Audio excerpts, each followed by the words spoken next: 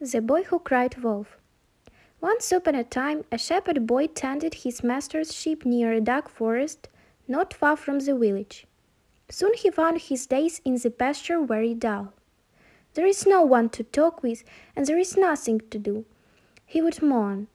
All he could do was talk to his dog or play on his shepherd's pipe. One day, as he sat watching the sheep and the quiet forest, he thought of a plan to amuse himself. His master had told him to call for help if a wolf should attack the flock, and the villagers would come running to drive it away.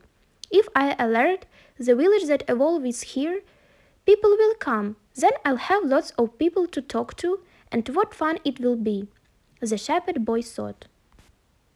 So, thought he had not seen anything that even looked like a wolf, he ran toward the village shouting at the top of his voice, "Wolf! Wolf!" As expected, the villagers who heard the shepherd's boy cry dropped their work and made for the pasture with great haste. But when they got there, they found the boy doubled up with laughter at the trick he had played on them. A few days later, the shepherd boy again shouted, "Wolf! Wolf!" Once more the villagers ran to help him, only to find that they had again been tricked.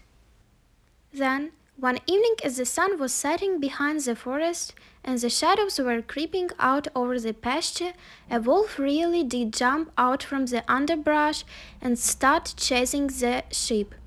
The boy ran toward the village shouting, "Wolf! Wolf!"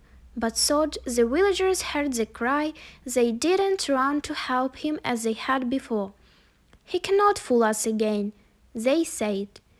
The wolf carried away a sheep into the forest. That day the shepherd boy learned an important lesson.